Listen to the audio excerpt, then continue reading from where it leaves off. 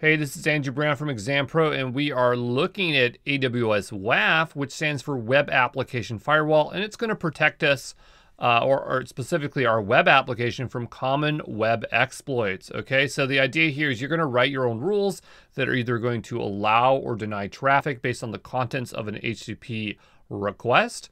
And if you didn't want to create your own rules and you wanted to just use one from a trusted AWS security partner, you could purchase one very cheaply in the AWS WAF rules marketplace. And so they call it a rule set because it's a bunch of rules included. And generally, those rule sets will protect you against the OWASP top 10, which are the most dangerous attacks for web applications.